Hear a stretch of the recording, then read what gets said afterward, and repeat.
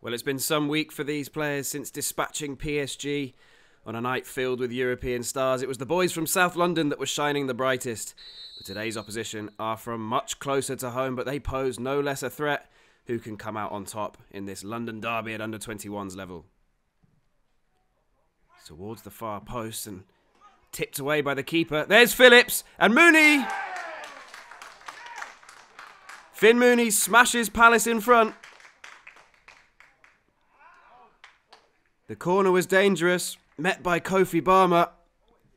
And when Phillips' header was blocked, Mooney was there to punch it home. It is West Ham 0, Palace 1. Another set-piece opportunity. Oh, and there's Barmer again.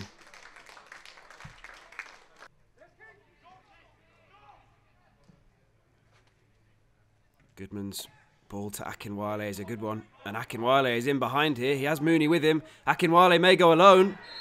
He's brought down. Is that a penalty? Oh, the referee says it took place just outside the box. Well, Akinwale can't believe it. Palace do get the decision, but it's a free kick right on the edge of the area.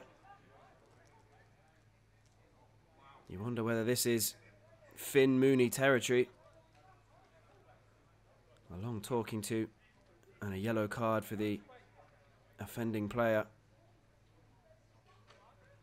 And it will be a second yellow. And a red. And West Ham are down to 10 men. What can Mooney do here? Oh, it's just tipped away. Kinnear got down well.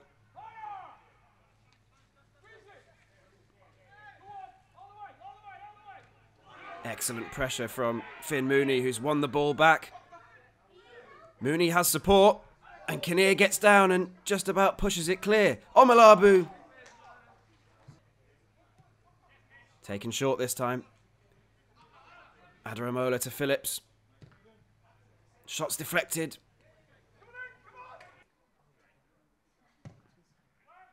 Wells Morrison sees his delivery cut out. And now there's some defending to do because West Ham are breaking away through Scarles.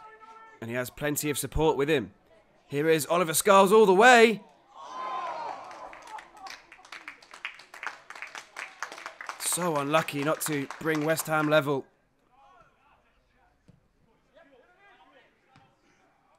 Olaradobomi flicks on towards Omalabu. Gets slightly lucky, but Omalabu does have the ball in the end. Back to Olaradobomi. West Ham being kept in this game by a stunning goalkeeping performance. That's that. Palace emerge victorious once again. They take all 3 points from this London derby. It finishes West Ham 0, Crystal Palace 1.